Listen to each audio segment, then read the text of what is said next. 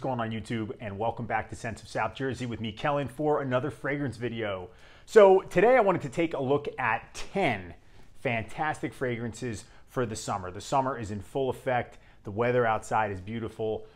These are fragrances that I really associate with the summertime, and more so socializing in the summertime, being around people, being at a party, being down the shore, whether that's what you like to do or it's a backyard barbecue in the summer or a beach day club. You know, definitely going down the shore and, you know, party with my friends is something I love to do in the summertime too. So these are 10 fragrances that I think are perfect for that, or even a vacation setting.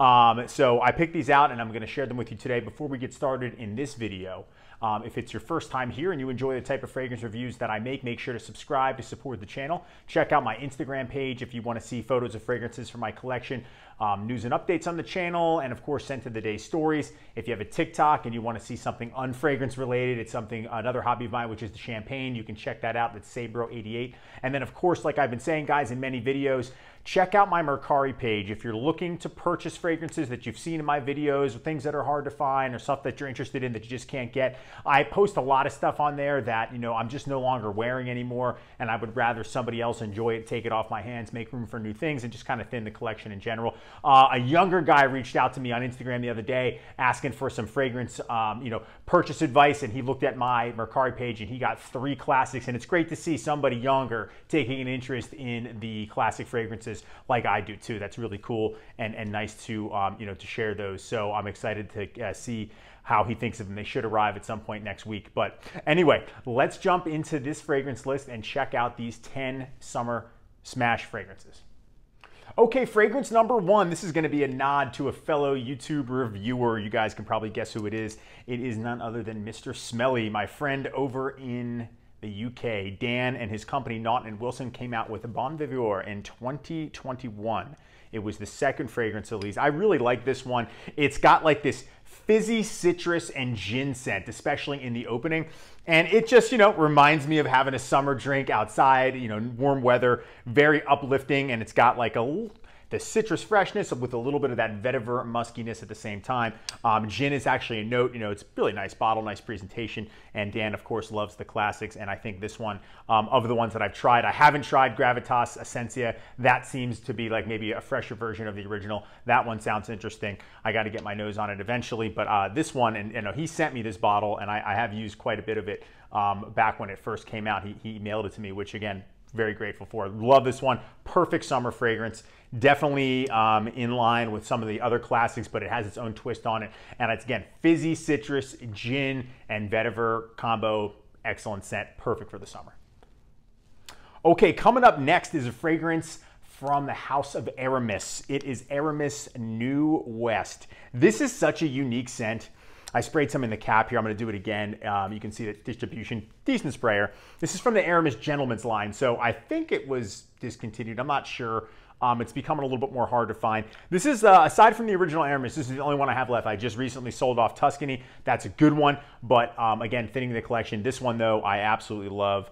It's such a unique scent. Again, it gives you that like fresh marine sea breeze air mixed with the 80s fougere style. It's a clash of muskiness and freshness at the same time. Button-down shirt on a yacht meets pine and oak moss family. Like, that's the best way to describe it. Lasts a long time on my skin. It's funny because it says skin scent. You can see that there. This is the reformulation too. The other one, the original one, I never tried it. The vintage version has a different type of bottle, but I really enjoy this one, and I have no problems with performance too. So check it out. This is probably a little bit more of a rougher one for the summer, but I think it's perfect. It's just, you know, very masculine scent, and I love the greenness about it. I love the fougere style, but I also love its sea mineral, like, you know, mineral note freshness that it has. Great fragrance. Definitely check it out if you want something, and it's not that expensive, at least when I bought it. Not sure about the prices now that it's been discontinued, if that's true.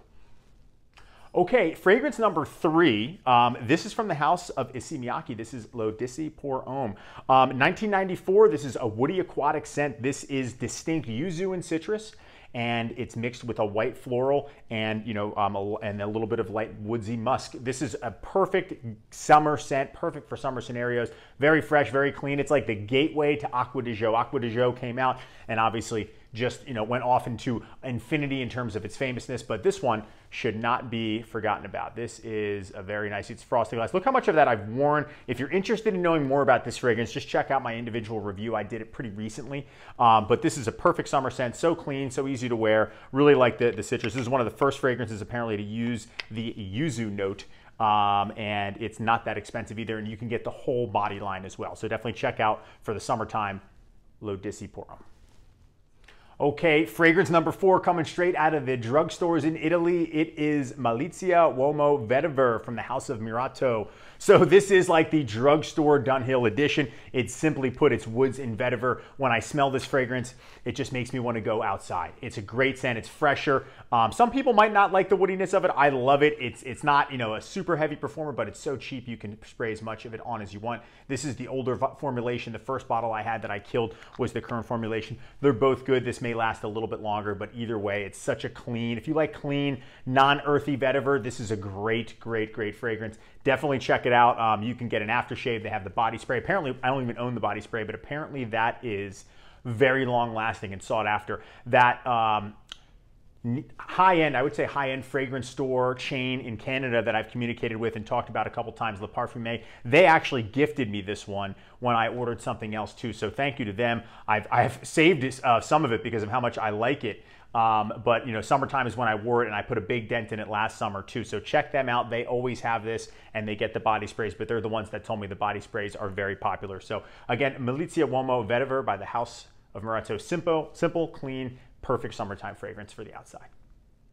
All right, the 5th fragrance on this list, we're gonna go high end here. This is from the niche house of Creed. This is Millésime Impérial, so a 1995 release from the House of Creed. You guys know Creed, famous house, niche house. All they make is fragrances. They have a ton of them. I have a few. I'm a Creed fan, but not like a ridiculous Creed fan. I have, let's see, of course, Aventus, Bois de Portugal, and this is my newest addition too. So Creed Millésime Imperial, this is the newer version. I love the gold bottle. That's half the reason why I bought it. You guys know I like gold.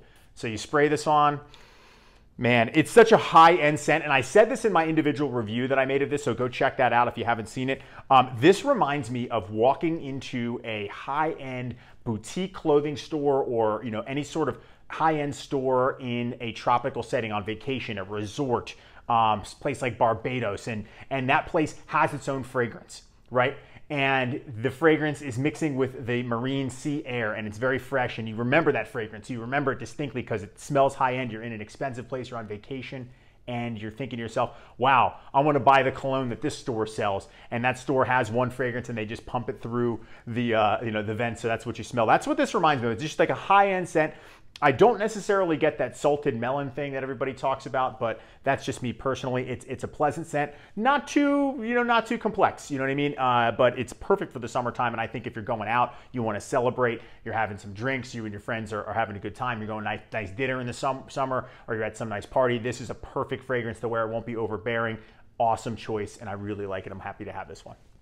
Okay, fragrance number 6. The next one here on the list is from the early 2000s, and this is a flanker fragrance to the OG Beast Mode Goat fragrance, Koros. This is Koros Cologne Sport 2. So this is a fresher, sportier version of the original fragrance. So Koros came out with Koros Eau de Sport in the 80s, and I had that and I sold it because it's virtually the same as the regular Koros. It wasn't that much different. However, this one is like a floral, fresher, lighter version. Still has that Boss Beast Mode DNA that makes Koros famous, but it's much, much lighter. And this lasts, and it's just an eau de cologne. You see that there? It's eau de cologne, but this stuff will smother out other people's fragrances. In the summertime, you're wearing this when you're going to a place like Secrets in Maryland, Ocean City, Maryland. I don't know if you guys have been there or not, but it's like a day club, a beach club. You're shirt off, you're in a crowd at different bars. They have like 10 different bars in just a small area where you can go into the water. There's a DJ blaring music. That's when I would wear something like this because it lasts. And if you're going to be up close with people, they get the muskiness in there, but it's also the fresh florals. Koros Cologne Sport, this is awesome. I wish I had more of it. I've had the summer flankers. I had Tattoo Edition, and I had the Koros Cologne Sport Summer Eau d'Eté, or whatever the hell it's called. I sold those because they're good, but this one is the best. And those are a little redundant. However, if you have that one and don't have this one, It's kind of the same thing. To me, this one that I think just lasts a lot longer on my skin personally. The other ones I felt like, despite people saying they could smell them, I couldn't smell them. The performance on all Koros fragrances that I've had are always really good. This one, however, is the one that I like the best, and this one is, I'm never gonna sell this one. I'm just gonna use it. I used so much of it last summer. I put it on, I had to put the brakes on it, but I think I'm gonna break it out again. Okay, the next fragrance number 7, is from the House of Victor, the Italian house. This is Fresco, so Italian for fresh. This came out in 1981, and then I think it was re-released again in 2000.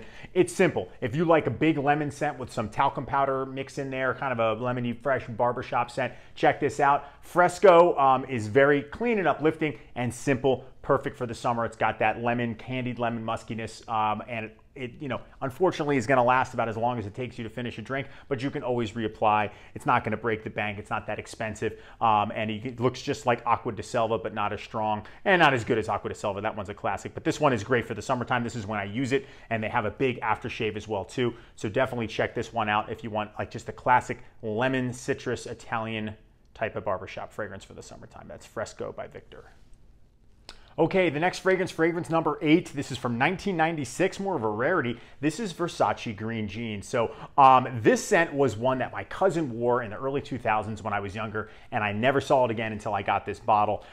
This is awesome for the summertime. It's like a green tart lemon, citrus and lime with mix of florals, and then there's some pine in there as well too. It's like a fougere citrus mix. It's awesome, and it's very masculine. This scent is distinct. Like as soon as I smelled this one, it immediately brought me back to the first time I ever tried it, and when I was down in Manasquan, New Jersey. That's where my cousins lived at the time, and this was the scent that he wore, and it's great. It lasts a long time despite it being kind of a fresher scent. It's green, clean, fresh, very masculine, but great for the summertime too. You know, and it's funny because there's blue jeans, there's a bunch of jeans, you know, for men and women, but they discontinued this one. Don't know why. You know, it comes in that can here. You can see it's got the, you know, cardboard in it too. I don't know why, but this is one that I'm definitely going to break out. I kind of put this one on the shelf and haven't worn it too much, but the summertime, this is one I definitely want to wear. I don't know of any other body line products for it.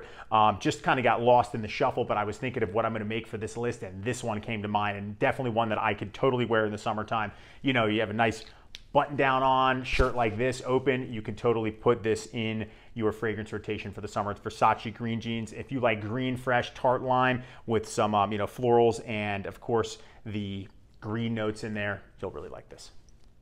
Okay, fragrance number 9. This is a summer gem. This one nobody really talks about. I think I've seen maybe one other review on it. I've never made a review on it because I've had it in and out of my collection over the years, and I finally got it back. This is from 2007. It is from the House of Crabtree and Evelyn. It is West Indian Lime. So if you guys have seen, there are a lot of companies that make West Indian Lime. There's like one for St. John's and one from Truefit and Hill, and those are all sort of, you know, I guess St. John's has that sort of Caribbean look to it. Truefit and Hill is more of like a shaving, but company sort of barbershop type of thing. Crabtree and Evelyn is a lot of things. Soap, they have a lot of fragrances, but they axed this one, and I don't know why. I got this for the first time in 2012. A friend of a friend brought this with him and left it at the beach house that I was staying at, that we had for the summer. And this is when I was only wearing Jean Paul Gaultier's Le Male, and I ran out of that. And I had just graduated college, so I wasn't looking to go buy another bottle of cologne. I would have if I didn't have a choice, but he left it here at the house, excuse me. And I was like, oh, I'll just wear this because it was there. And I'm like, wow, this stuff is awesome. It is my scent of the day. So I'll spray some on here. Simply put, it's lime and vetiver with a little bit of woods, but it's so clean, it smells so fresh, and it's an eau de cologne. As you can see, it says cologne there in the bottom right there. But it lasts a long time, especially on clothes. They have a shaving cream and an aftershave balm. That's what I have on. Gives your skin a nice shine. Smells so good. Perfect for the summertime, for outdoors, white button down and shorts. You know, at the shore or vacation, cruise, doesn't matter. Crabtree and Evelyn's West Indian Lime is awesome. I got it again in 2017 and I killed that bottle, and then I didn't see it for years, and the other day I was looking on Mercari and there it was, so I bought it. It was like, you know, partial bottle, no cap, no box, but that's okay. I just wanted to have it again so I could talk about it. This is definitely one that I loved. I haven't tried any of their other fragrances, but you know, there's body wash. They make all the body line stuff for it except for an aftershave splash, unfortunately. But Crabtree and Evelyn West Indian Lime is amazing, and I think the best smelling West Indian Lime named fragrance I've ever smelled. Okay, and finally, the last fragrance on this list, fragrance number 10. This fragrance is the be-all, end-all when you think of living the good life, and the name says it all. This is Good Life from the House of Davidoff. Here, you can see that bottle. Pretty cool there with the signature. Davidoff Good Life is the perfect summer scent. All of these are fragrances that I've talked about are perfect. This is, of course, in no particular order, but if you're thinking of something that comes to mind when you are thinking about the summer, outdoors, having fun, it's Davidoff Good Life. This stuff is green, melon, fig. It's so uplifting and so clean and fresh. I love to wear this stuff. Last year down at the shore, I was down there for a week with my girlfriend, and we did something every single day, and Good Life was the only scent that I took, and I killed the bottle. So of course I got more this year. And you know, I just have great memories for that week with the fragrance Good Life. And I remember initially I wasn't super impressed with Good Life, but then I tried it, and once you have it on your skin, once it kind of develops, it smells so good. The melon note, which typically isn't something that I'd seek after, is really nice in this fragrance, along with it just a great green, clean scent.